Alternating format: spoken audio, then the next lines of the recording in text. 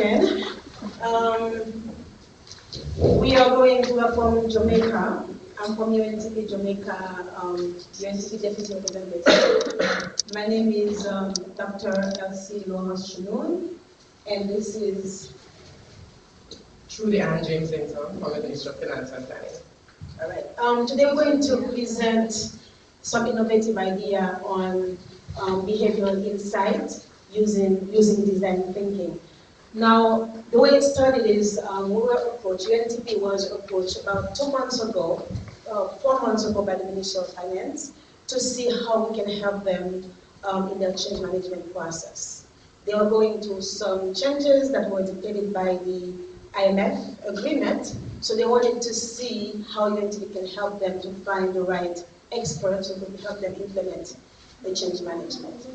So when that, the idea of the innovation, the SHIFT innovation design came, we were not, at the beginning, we didn't think that it could qualify for it. But then after discussing with my boss, like a day before the deadline, we thought that, yes, this could have, it has potential, it is innovative, it has not been tested anywhere else, we believe, at least not in the region. So we thought, okay, let's submit a proposal to the SHIFT team and see how it goes. And we discussed with our colleagues from the ministry, and we submitted the proposal 2 days after the deadline. They requested for an extension, so they gave us 2 days, and then we submitted at midnight. And following day, we got an answer that it was good and we were funding to come here. Now, we thought since we were discussing, we've been working on a lot of the ministry, it would be a good idea to bring our partner along. We always say it's better that our partners say good things about us than we say about ourselves. So we wanted to hear more to have the ministry present and discuss this idea and be more in the back burner and let them be upfront. So that's basically a background on how we are here today.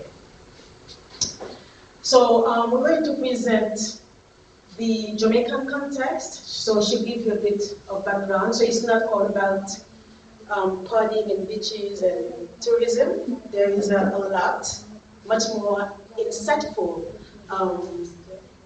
things about Jamaica and the Ministry of Finance and Planning complex. Now, what's good about that is that UNDP does not have a long experience of working with ministries of finance. We usually work with planning, with other, with environment, but not finance. So it was really a good thing for us to start from now. And then we're going to discuss the partnership we had with UNDP and the Ministry of Finance and Planning, and we're going to present after that the actual behavioral insights using design thinking for the change management of the Ministry of Finance. So without further ado, I'm going to let my colleague discuss the content, some of the content with you. Thank you. I almost want to say Dr. Elsie, but we don't have that relationship, so I can say Elsie and be comfortable. We want to thank you so much for having us here today. It was something that we weren't actually, it wasn't in our headspace, but I believe because the Ministry of Finance and Planning is seeking to utilize innovative approaches that the universe responded. And so we are here today. So it's been a wonderful opportunity, and we are truly humbled and privileged to both at the same time. So you may have heard about Jamaica, and as we established, it's more than just a party. Where is it in the region? There you see it on the screen in red. Right, I heard the name. So we have a bobsled team. There is no snow in Jamaica, but we have a bobsled team. And let me just say that the bobsled team actually beats one of the US teams where they have snow. Wonderful. So we also have a lot of authentic culture. So Miss Lou is one of our persons that we consider she's our blessed memory, but it's somebody who really took our culture to the world. And of course, we know the other person who took it to the world, Mr. Gold, the fastest man in the world. Of course, Jamaica is known for its sand, sea, and sun. So it is a tourist mecca, so please see me after for advice as to when to come, which is anytime, by the way, because it's always summer in Jamaica. And of course, I'm not sure how many people know that icon. Yeah. That is Bob Marley, right? So he is our, I won't say reggae god, but he's the person who put us on the map in terms of reggae music. So we have that part of us, but we're also a country with a vision. What is it that we see for ourselves? And we have a national planning document that is having us in 2030 be Jamaica, the place to live, to work, raise families, and do business. So what does that really mean? It means Jamaicans are empowered to achieve their fullest potential. It means Jamaicans are secure, cohesive, and just. The economy is prosperous, and it has a healthy natural environment. And then you see what some of the national outcomes are to those goals. So what does that mean for the Ministry of Finance? So the Ministry of Finance sits in the government of Jamaica. And for the ministry, we have identified two main national goals: that the Jamaican society is secure, cohesive, and just, as well as, of course, the economy is prosperous, for it's about fiscal responsibility and economic policy. You want to hear that? Let's turn it up.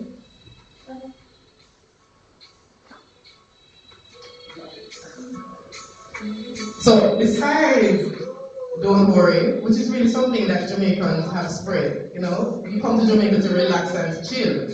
However, everything is not necessarily going to be all right because we have some challenges, right? So when we're having fun and partying, there are also some serious challenges ahead of us. So right now we have issues of high public debts. We have a declining exchange rate against the US dollar. Limited fiscal space, so even when we're getting money in terms of grant funding, we're limited in what we can actually receive because of some of those constraints put on us, and that we have agreed to coming out of the IMF agreement. Low growth. So for years we've had challenges with actually growing the economy, and that is something that we're seeking to address. Increasing energy costs. So the cost of fuel has been increasing exponentially, and of course that has an effect on our economy and how we're able to actually produce. We have been subject to frozen public sector wages. We're actually probably going into our fourth or fifth memorandum of understanding, which means since 2009, public servants have not received a pay increase. So what our financial secretary likes to say as well is that for some persons in the private sector, they also have had frozen salaries, not everybody, but that is the extent to which we have been having some of our challenges. And of course, it's not that we've not been trying to change our environment and trying to change things that are not going well, but we've been having limited success with those change efforts and those reform efforts. And hence we're here today at Shift event. So one of the significant things that we've done, because we actually were without an IMF agreement for a while, and if you understand in terms of our debts, 140%, meaning the debt was much more than what we were able to earn in terms of GDP. So it means once you've taken out payments of loans, the little that you're left with to actually provide services to the rest of the country. That was the situation we found ourselves in. And an agreement was made with the IMF, and that agreement is now in place. And coming out of that agreement as well, or connected to it, is something that we call our economic reform program. And what that means is that we now have particular things that we need to be looking at, including public sector transformation, including looking at improving our economic and fiscal policies, looking at doing much more, our operations much more efficiently. So those are just some of the things that the economic reform program is looking at. One of the things that I want to bring to your attention is the Public Financial Management Reform Action Plan. What that means is that the government of Jamaica has sat down and with its multilateral said, this is the plan that we have for ourselves. What has been happening for most countries who are developing countries is that we go to the multilaterals and we ask them, what can you give us? And they have their priorities and what it is that they want to achieve, which sometimes is not connected to what we need at that time, at that point in time.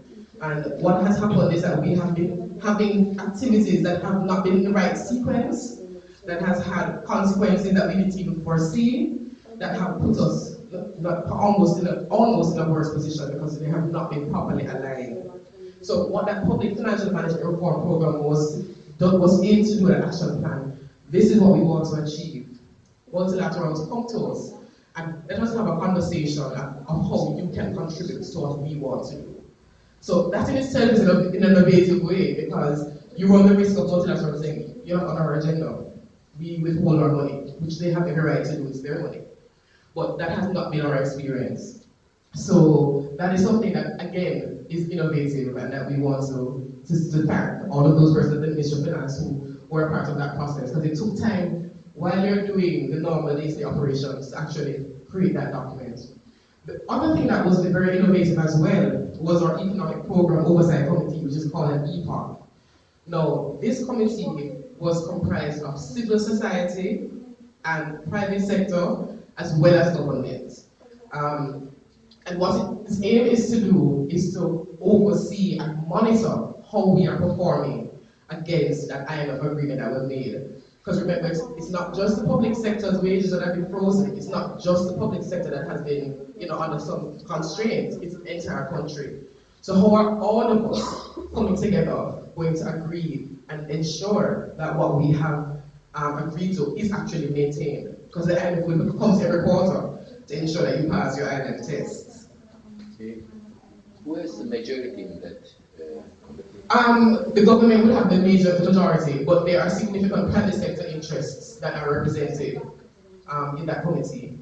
So when Madame Lagarde, who is the managing director for the IMF, came to us in June, she actually raised the thought of EPOC as being something innovative, and that it's not something that has ever happened before, and that she's actually considering having that as part of future IMF roll-up programs. So to have that ownership and buy-in, because generally people feel IMF program is imposed. There's no, it's just something you have to do because you need to pay your bills. But I think the approach that we've taken is really to get that ownership and buy-in so that we have that commitment to actually run the course. And of course, that all of some of those things also came from our strategic review. And the strategic review was basically saying if we want to get to Vision 2030, the ministry has to do some things differently. And as I was saying, it can't be the tweaking, we're past that stage, and it can't be just the transactional things. It has to be radical because we're so far, it's in such a difficult situation that we find ourselves that just trying to fix and put a band-aid on it can't help. So the strategic review is taking a very drastic look at how we operate, taking a look at how we feel about ourselves. So there's a level of how our employees engaged. Do they feel a part of the ministry? What is their contribution? So it looks at structure. Currently, the financial secretary, who is in charge of the Ministry of Finance, has 22 direct reports. 22 people report to the financial secretary. And as he likes to say, for 1 week, each person, each one of those persons, he had a meeting with for an hour. Half the week would be gone immediately. And that's not the minister who comes and that's not other meetings. And so it really is an unsustainable way of operating, particularly as our challenges increase. There needs to be much more time and energy spent towards policy making as opposed to spending time. I mean, can you imagine appraisal time for the financial secretary with 22 people to appraise?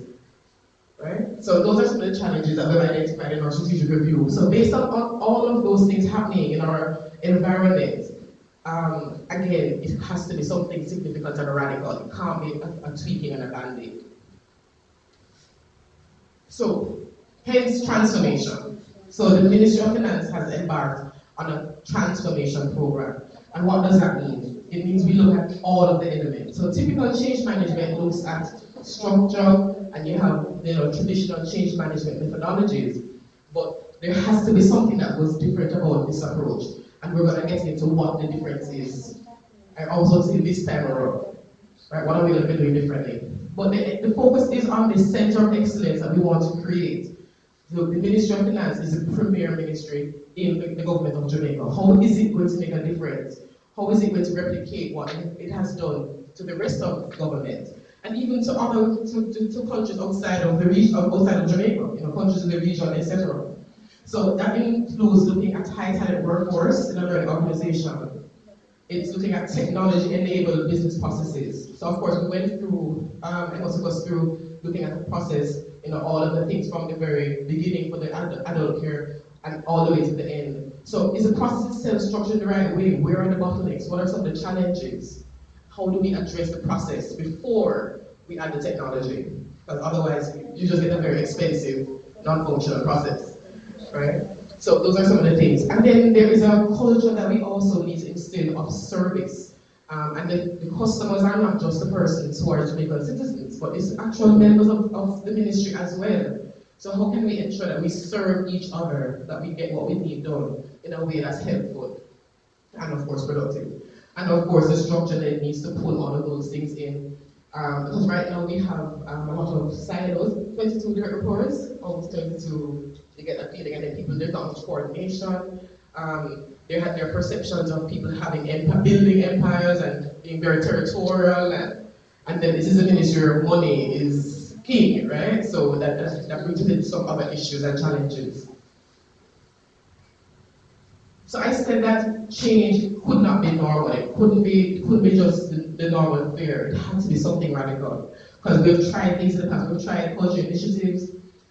They haven't worked. And what has happened is that the staff of the ministry have become very change lethargic and weary.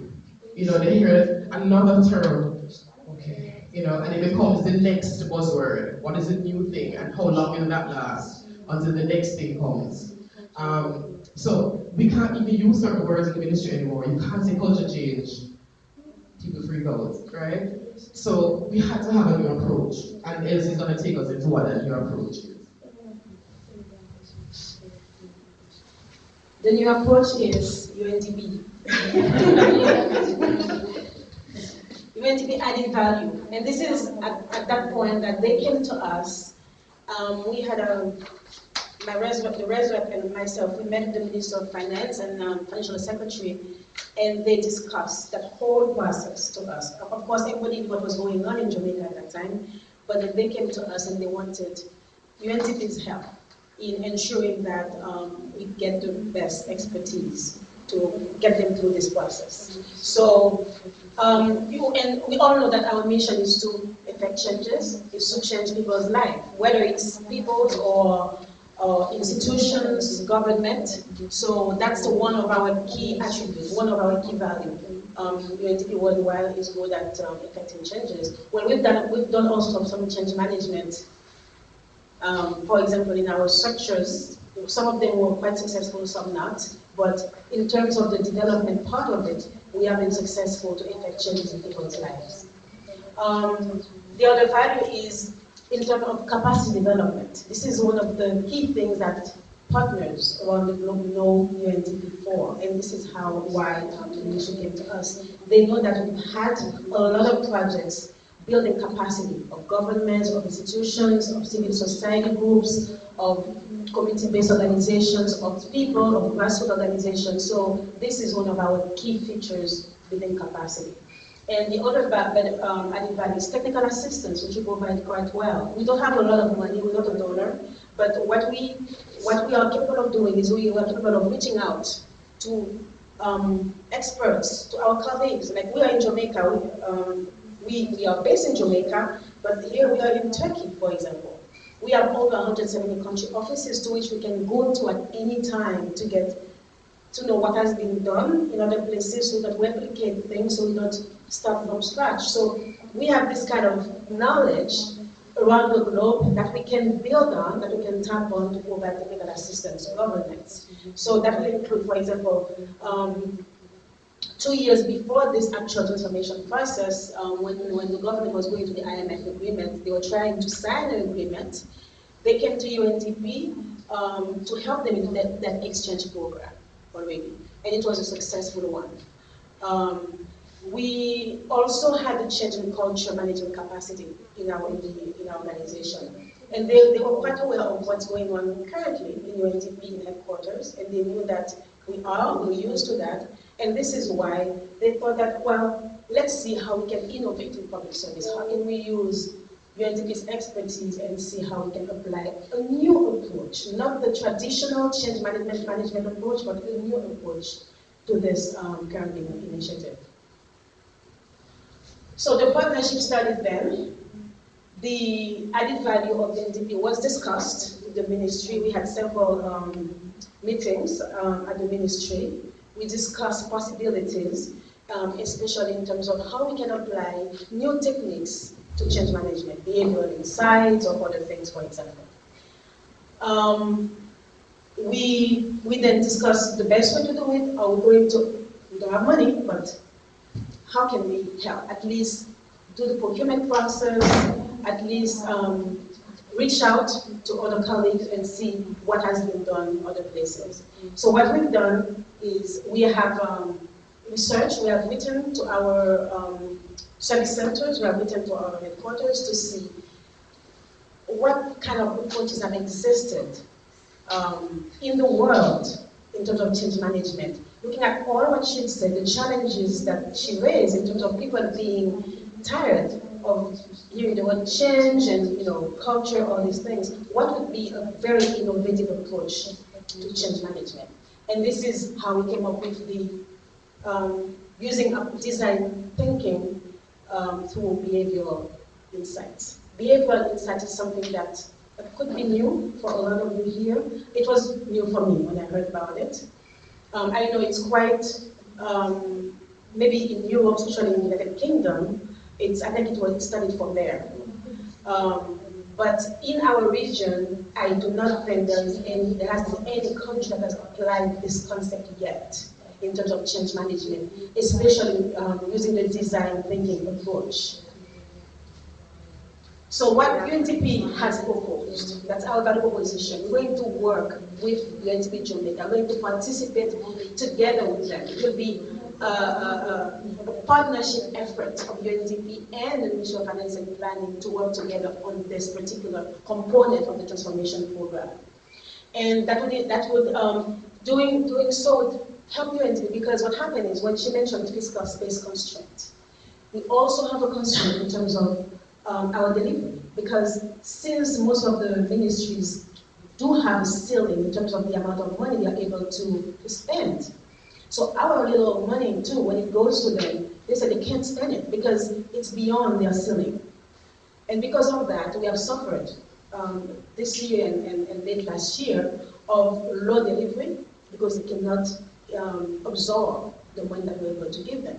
So we're saying that by working with the government and helping them to overcome these challenges, then we should be able to also help ourselves to deliver very technical assistance to the government. And of course, that would allow us to advance in Jamaica. We have good relationship with the partners, we have very good programs, but if there is a problem in the Ministry of Finance that they cannot deliver, or there's a fiscal space everywhere in all ministries, then of course our mandate is at stake. So by helping them, we do advance in Jamaica. And also, like I said before, we do not have the experience of working with the Ministry of Finance before. I think UNDP usually works with planning or whatever. So this, by working with the premier ministry in the country, would help us strengthen our relationship with the government in general. So, and doing so, I heard in that innovation sheet that working out loud thing, which I love a lot. I love that expression of working out loud to ensure that people know what we're doing. And this is exactly what we're doing right now.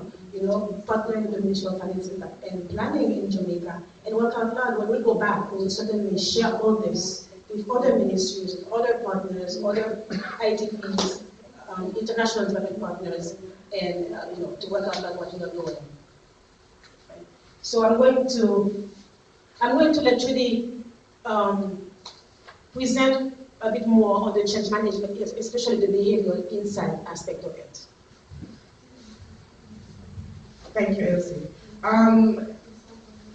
What we've been talking about really has been that there is this traditional view of human behavior. We assume that people are rational, that we make rational choices. Right? So if that is a premise on which we create these tools and methodologies, then we're going to have some challenges.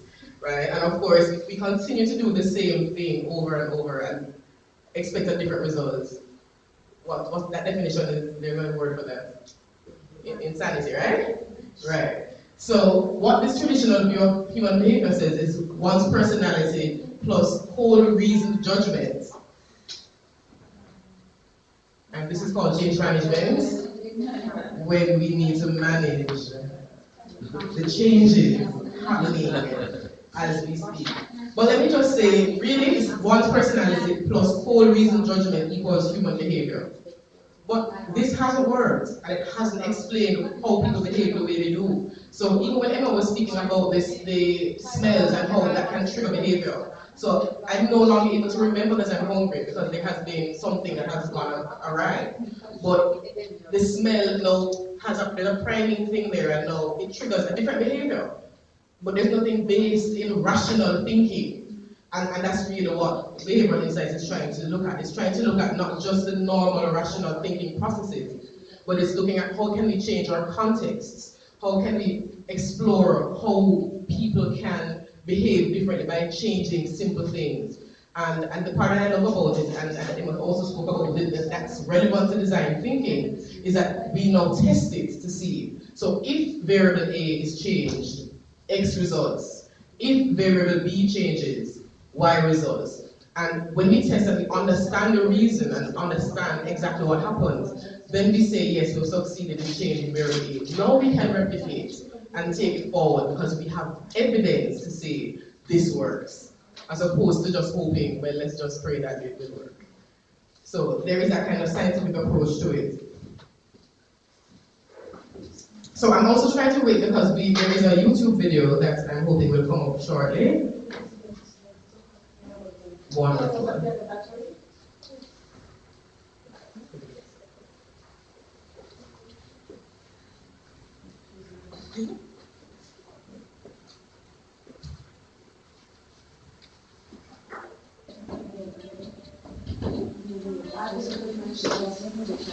As sounds cute and very summers. Yeah, which no, much. A teacher class almost at Harvard Kennedy, I was going to take it for our experience.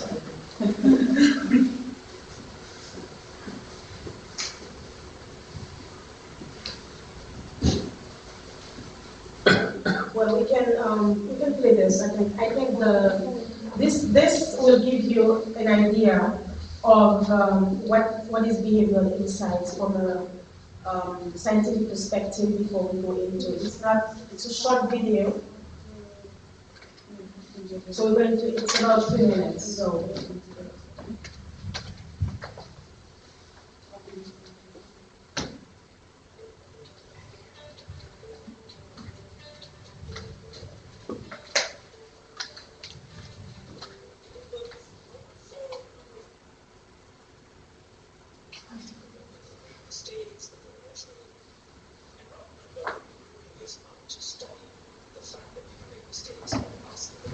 Can you hear it?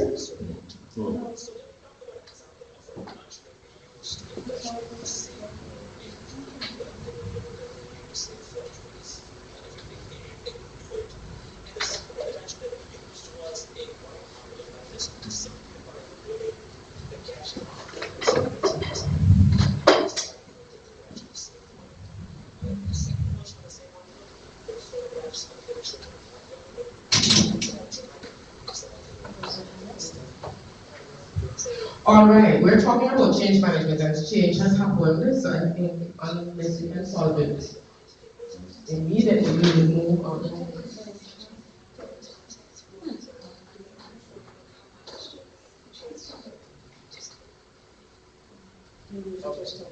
Right, we're going to stop it. So really what the video is trying to say is that changing small things. So how can we change the behavior that we want? How can we actually get the behavior that we want? One of the persons from Mexico who was a part of the financial Ministry of Finance there recognized that when they were sending out letters to taxpayers, okay, and change has happened again. Now, what this one does is, you think of yourself as almost at the same time, you fill out how much that influence on That was the video.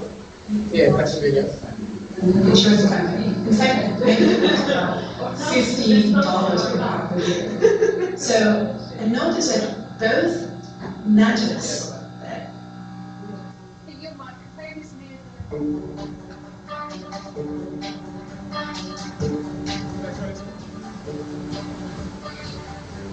Well, we've known for a number of years now that human decision making isn't rational, that people make mistakes, they're emotional.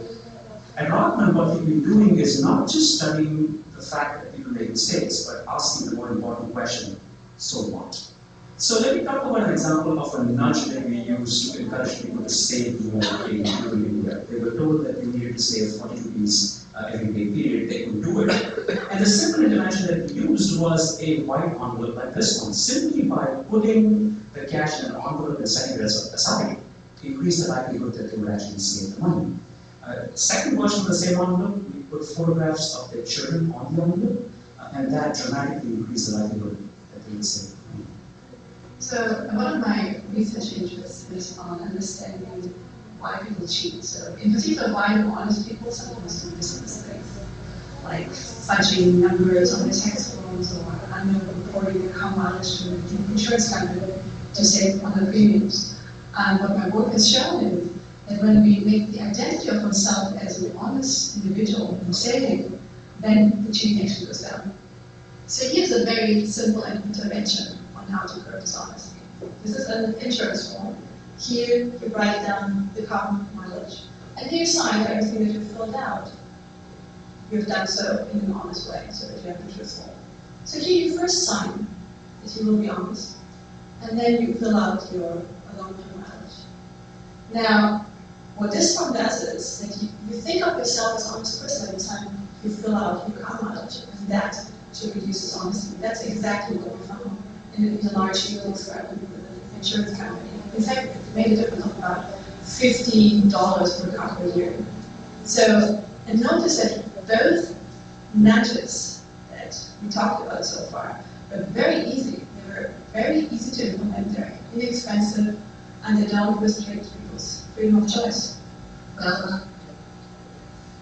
So, we understand what she just said. Just changing what you did first, did you sign first to say you're honest, resulted in a significant dollar value in terms of people actually complying. And that's really what we're trying to achieve in the ministry. How can we use simple, effective ways of changing and getting the desired behavior that we want without spending a lot of money or throwing a lot of money at it? So what Behavioral Insights is looking at is talking about several things, and there's an acronym called MindSpace. And of course, M, the first word, messenger. Who is delivering a message? So for some people, depending on who, and for all of us, it depends who actually gives you the message. Is the person credible? That will determine your actual response. For incentives, what kind of incentive is it that you are getting? Will that determine your behavior or influence your behavior? Norms, what are the things that people are doing? So if everybody is smoking, are you more likely to smoke? If people are at the elevator and one person goes to the stairs, the tendency is for people to follow and go down the stairs. Looking at the fall, so rather than having to choose a pension, and this was actually tested as well, rather than allowing people to choose a pension election, choose between two different types of pension elections, if the default was set already, people just went with it. So when people don't have to engage their brains and you've made a choice that's not going to manipulate them and is in their interest, that is what happens. Salience is talking about what are the things that have meaning to me. And primate, again, coming from that sense of smell, how can things, what I see, things that are flashing, those things now influence my behavior. The affects. Commitment. So if it is, and Emma here again was speaking about when you're coming into a program, and if I have made a commitment to someone else that, you know, I'm going to stay in the program drug-free because now I'm your mentor. That kind of commitment allows people to change their behavior. And of course, ego means I'm going to do things that make me feel good. So the other thing that I'll go through quickly is just the other approach that AI uses. Things must be easy. So if I have to pay my taxes, which is already a difficult mental process. Don't make it more difficult for me to pay the taxes. So can I do it online from the comfort of my home? Do I have to go leave from where I am, join a long line, be further stressed that I'm actually having to pay money? Make it attractive. And then of course, I also spoke about this, but the things are actually, they are related. Make it social. So the first place people will go now is Facebook. It is Twitter. Those are the places people go to rather than this government building that is so impersonal. And of course, make sure you do it at the right time. So when are you going to talk to me about pension? Not when I'm about to retire, but what is the timing? When are you going to speak to me about family planning at a particular time in life? When are you going to speak to me about insurance? Perhaps when I'm having my first child and it has now registered that I need to do something differently. So all of these things we're talking about are changing contexts, which is improving how we actually do change management. So I'm not going to go through this, but basically what BI and the behavioral economics looks at is encouraging certain behaviors and discouraging other behaviors. Right? So volunteerism, we spoke about it in our small groups. How do we encourage volunteerism? How do we discourage absenteeism? And that's one of the things that behavioral economics will be seeking to do in the Ministry of Finance. How do we get people to be engaged? How do we increase motivation? How do we improve productivity? So public policy implementation involves influencing or changing behavior. And of course, we already have established that people are complex and are oftentimes irrational. How do we now use this BI as an invaluable tool? Those key psychological understandings, now that we understand human behavior in a different way, how can we use low-cost, low-pain methods to actually influence the behavior that we want to see?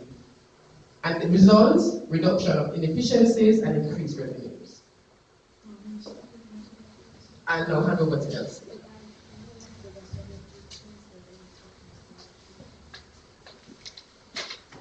Okay.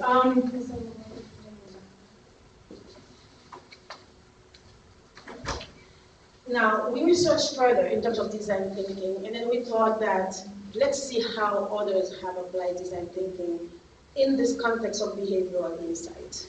What she just described, which is really looking at how we can, I'm not going to say manipulate, but how we can influence people's mind by making some certain things easy for them, like the envelope that the gentleman mentioned, how you can make it easy for them to influence, to go that just a little tweak can change things. So we said, but looking at this in a design thinking mind, and we had approached the model that was designed by Stanford Institute, the model into design thinking, which includes these steps, which actually Emma is working us through. The first one being, for example, the empathize. Empathize is in terms of needs, looking at the user needs. What are our users? What are the needs we seek to achieve? So before developing the solution, we have to know exactly what we seek to do. What are we targeting, for example, right? And then based on that, then we define the needs. After you discuss with the users, with different stakeholders, you define the specific need. You come up at one thing that needs to be changed, that you need to affect. And then ideate. This is a time where, for example, you would be looking at possible solutions for that specific, to address that specific need. And then the prototype, I believe that we'll be seeing tomorrow with Emma, when based on the different solutions that you have brainstormed on, you prototype one solution to technology or whatnot, and then test it to see that it worked. You test it in your population, and then you refine based on the testing, and when it works, you replicate it to others. So using that process and the behavioral insights, we should be able to say, okay, does it work for the Ministry of Finance? Is the solution okay? Is it able to replicate? Has it changed here at the test level? Have we noticed any significant changes in people's reaction or in the people's, in the employees in the ministry? And if so, can that now be replicated to other ministries? Because eventually, this is going to be something that will go to the government, all the ministries. It's going to start here as a pilot for the ministry, but eventually it will be in the government. So when you now, when I'm trying to map each step of the process with the actual behavior inside, you will see how they're linked to each other.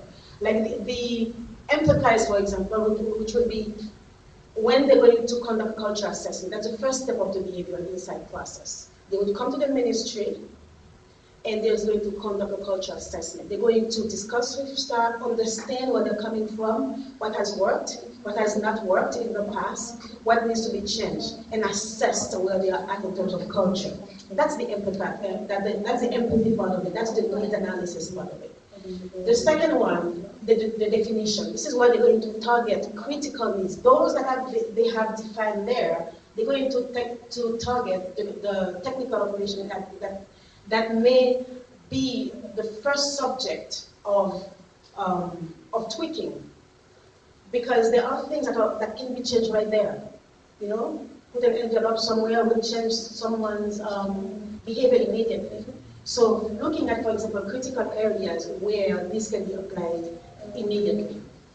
And then ideate, look at the solutions now, based on the needs, based on the specificities of what has been determined after the cultural assessment, then we should be able to explore possible solutions. And I believe, maybe I'm wrong, but what we've just done now, in terms of all the little post-its that we have, could have been that step where we ideate. Any solution is good, whether it's rubbish, like whatever. You brainstorm one solution, and then eventually, after this step, this is where you say, okay, which are the best ones? Which are going to be the top solutions that could be transformed, prototyped into, that will generate really the transformation or that we want the change management? Which one should be included or embedded in the change management strategy that they are going to develop? And once prototype, then try it out in the Ministry of Finance and Planning. That change management strategy, communication strategy, try it out and see how it will work out. And eventually, we find it, we visit, and possibly replicate it to other agencies. So basically, this is what we are doing right now. We are at this step now. We are in the process of recruiting a company from UK, actually. And I believe we cannot say now the name because the process has not ended yet. But both companies are from UK anyway, so both the companies that are still being contracted. So we are doing that. It's going to be a 2-year process where they will be applying behavioral insight through design thinking to perform change management in the Ministry of Finance and Planning. So we are at this level right now, and we're trying to see how we can move forward. UNDP being the link between the consultant and the government. Of course, the government is going to work directly supervising the consultant, but we will help facilitate the process. And then this BI was saying that it will be a model for Jamaica, for the public sector renewal. We're hoping it will be a model for them. After 2 years, we'll know it is. And not only for Jamaica, but also for other countries, for other SIDS, SIDS being small island development states, countries in the region. Because a lot of these countries in the region have the same challenges as Jamaica. Barbados has also a high level of debt, GDP per capita ratio. They have a lot of problems, the same kind of problems in the public sector that Jamaica is having. But have they thought about any of this? So if this is a success, perhaps UNDP can also build on that. And it will be probably one of the first, one idea that could be replicated to other countries. And we really think it's innovative as well. And you know the challenges with the income countries, they do not have the access to ODA, which is development aid, as much as lower LDCs, least developed countries. They have an issue. Yet they need the money, but they don't have access to as much money as LDCs. So perhaps that would also help looking at what kind of interventions can be replicated to these countries to make sure that we also manage their change properly. And now, if you can read this, shift happens. Shift happens. And you are key to change, right? And I'm going to leave you with the last slide, which is a reflection of what we think that we are going to do in the next future, which is a reflection also of what we're thinking behind this innovative idea. Old ways won't open new doors. That's an unknown offer. And then I would like to leave you by questioning yourself. When was the last time you did something for the first time? When was the last time you did something for the first time? Thank you. Perfect.